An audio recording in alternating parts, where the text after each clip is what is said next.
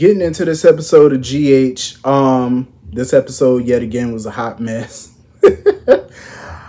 I ain't gonna lie. I try my hardest sometimes to defend Nina's foolishness. I can't defend anymore. I just feel like they totally regressed Nina back to who she was a year ago. Like at the beginning of the year, like just a fool. If Carly was sleeping with Jagger, who business is that? She got a nerve to sit there, oh, what would Sonny think? What would Drew think? What would Jason think? Who gives a fuck what either one of them clowns think? Last time I checked, Carly is very much single. There ain't not one ring on her finger. She ain't married to nobody. She ain't dating nobody. She can do whatever she want. It's none of their business. It's none of Nina's business. You know what I'm saying? It's like, I don't understand, Nina. Like, why do you keep jumping to these damn conclusions? She's doing the same thing with Carly that she did with TJ and Willow.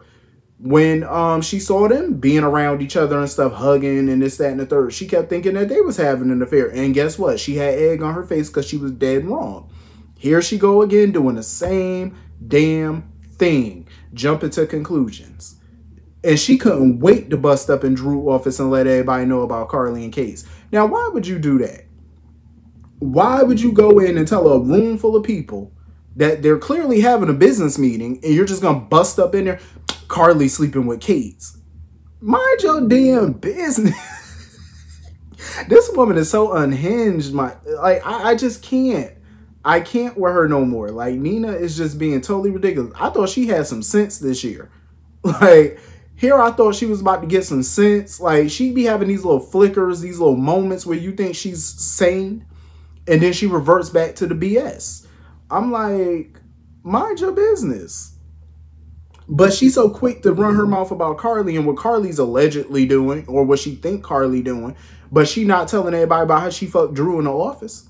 She ain't telling nobody about that one. She don't want Sonny to know about that. But you sit here talking about what would Sonny or Drew think or Jason think. Girl, what would Sonny think if he found out that you was up in here doing the hippity-dippity in the office?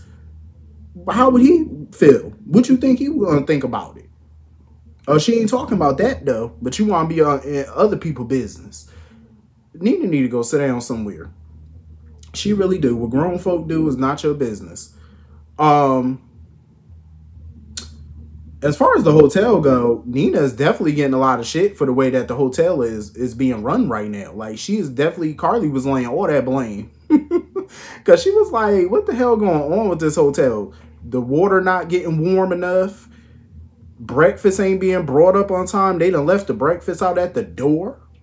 Like, room service done left the breakfast outside the room. And I'm like, yeah, that's not how that go.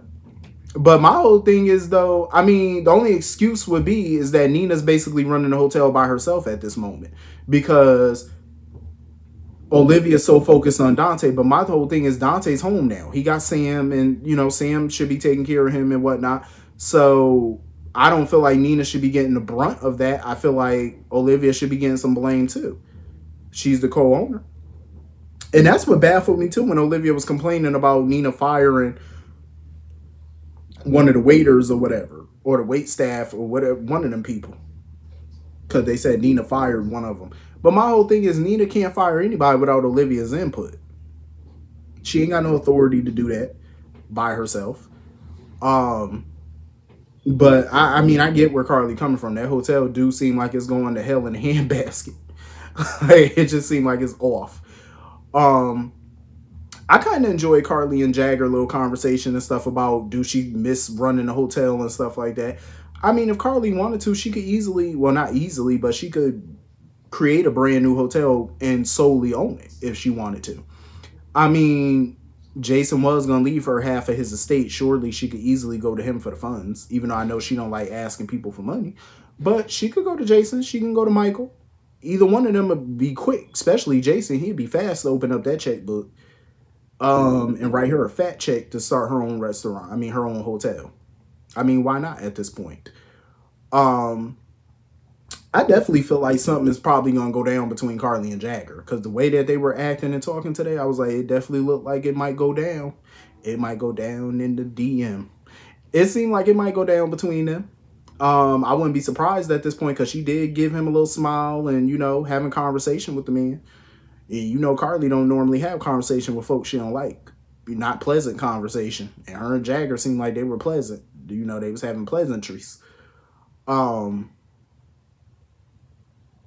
I wouldn't be shocked about that. So anyway, moving on from that. You know what? I was kind of surprised that Drew actually had a good business idea. I was shocked. I was a little bit shocked. My boy Drew, even though I don't like him, I can't stand him, actually came up with a smart idea about a wellness and fitness club. I think that was smart. You know, about Aurora Media getting into the wellness and fitness game. I think that's brilliant. It's smart because it's such a big business. Like, it's an ever-growing market. And even in my state and stuff, we have, like, what him and Michael and Curtis were talking about, we have those types of clubs, like, where they're, you know, high end, you know what I mean? Like, they're luxury fitness clubs. We have that type of stuff. Even in my state, we have that. And they're booming businesses. So, and I even like the idea of Curtis running it because it is smart. I mean, he's a physically fit person. He's into physical fitness and wellness and stuff. He's a logical choice to head up the division. I think it was brilliant. You know, I think it was dead on, and Michael was on board with it. Even Curtis, you know, Curtis had some bright ideas about what to turn it into and stuff like that. Buy up a bunch of small gyms and, you know, make them high end. And I think it could work. I mean, are they going to build a new fitness set for us to see? You know what I'm saying? I would love that too. You know, I know Don Corinthos ain't going to like it, you know, because Sonny owned a gym his damn self. So I know if they built a luxury wellness fitness center or whatever in town, I'm pretty sure to, you know, mess up his little business. He probably won't be too thrilled. But I like the idea. I think it was smart. And it gives Curtis something else to do other than the Savoy. I think it was, I like it. I like the idea. Anyway, moving on from that, I don't blame BLQ for freaking out and stuff about the wedding and you know, making sure that everything gonna be right. I mean, most people, when they're planning a wedding, you're gonna freak out before the wedding. Like, you probably will break out into hives over your wedding. You know what I'm saying? Because you just want everything to be perfect. You want everything to be right. And I'm glad that, you know, she gave her mother the go ahead to do her, you know, to rock her style, you know, because I know Lois didn't want to steal BLQ's thunder and stuff like that. You know, she wanted to dress a little bit more understated and whatnot. But I like how BLQ was like, no, be you. You know what I'm saying? You can't come to the wedding and not be you. I love that. What shocked me was Chase. When Chase told her that he got them a brand new honeymoon, like they're going to Florence, Italy. I was shocked because when he mentioned Florence, I was like, wait a minute, what you mean Florence? Like Florence from the Jeffersons, Florence? Like, what you mean Florence? I was trying to think, like, what you talking about Florence? And when they say Italy, I was wondering for a minute. I said, now how he get the money to pay for it? Florence, Italy. I was about to say, you use your credit card or something? Because I was about to say, if you use your credit card, you must have burned the plastic off that sucker. I know that plastic is melted if you use that credit card. Because I said, Florence, Italy ain't cheap. But he sold his truck or whatever. And I'm like, okay, so if you sell your truck, which is basically now a used truck, so if you sell your truck, I'm like, how much was the damn truck? Like, are y'all going first class? Like, first class accommodations? Because when BLQ was talking about going to all these restaurants and gelato and all these different places, I said, oh, I hope you got some spending money. Sound like she about to melt the rest of them credit cards up. I said, okay. I was happy, though. I said, go ahead, Chase. I still kind of feel like money is probably going to come into play in a marriage, though. I feel like it will. I mean, he had to sell his truck just to pay for some high-end honeymoon. You know what I'm saying? Like, we know BLQ was definitely about the finer things in life. So I'm wondering if that's going to, you know, come into play. But I love that he did that. You know, that's a huge thing to do. You know, sell a truck, you know, that I'm pretty sure he probably loved just to pay for a honeymoon. Like, that's huge, you know. BLQ better be giving him some punani every night for that. I'm just saying, even after the honeymoon, she better be giving up the draws every night. Like, this man done sold his truck so y'all go to Italy instead of Palm Beach. Like, that deserves some coochie every night. I'm just saying, like, 7 nights a week on call. You know, like, come on now. That's some everyday, I want some coochie. I don't care if you got a headache type money. Like, Cause you know how when you marry some women be like, nah, not tonight, I got a headache. Nah, he spent that kind of bread on the Italy. She better give it up. I'm just saying. I was impressed. I said, go ahead. So anyway, moving on from that.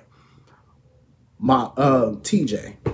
I'm sorry, but I can't agree with what Marshall was saying. Marshall sitting here basically giving him the advice, oh, you gotta see the big picture, and you know, you just gotta capture those moments just for you and Molly. Sir, it's not just about that. Like, it's not about them just spending time with each other. Like, this is about the surrogacy and stuff. Like, TJ Ben had misgivings about Christina being a surrogate, and now he feels even more unsure about her being a surrogate. The problem is, it's too little too late. She's already pregnant. Ain't nothing you can do. I feel like TJ gave in to Molly. Because remember, TJ didn't want to start looking for new surrogates right away after they lost the last baby. He didn't want to do it right away. I think he gave in so fast because of Molly. He knew that's what she really wanted. And I think that's why he's doing a lot of this, to give Molly what she wants. And he's neglecting what he wants. Him and Molly need to sit down and have a conversation. The problem is Molly keep avoiding him. That's not going to work in a relationship. I know they in this domestic partnership or whatever. I try to call it a marriage instead of domestic partnership. I just prefer marriage. The word marriage better. But I mean, you can't be in no serious relationship like that and keep walking away every time y'all need to have a serious conversation. You can't keep avoiding that. So he need to lock her in a room with him, do what you got to do. But they need to sit down and talk. And he needs to stop giving in to Molly all the time when that's not really what he wants.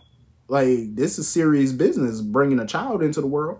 And a surrogate is even bigger business. Because this person got to carry the child for 9 months. And if he feels these, you know, he got these reservations, he need to speak on it. Because that's serious. You know what I'm saying? Like, he's not keen on Christina being pregnant and being around Sonny, seeing how shit is hitting the fan with Sonny right now. And I see his point of view on that, you know, because being around Sonny is definitely dangerous. It's bad for your health at this moment. So I get him. I get exactly where TJ coming from. But him and Molly need to sit down and have a conversation. Speaking of Molly, did she really think Alexis was going to help her? Alexis said, no bueno, can't help you.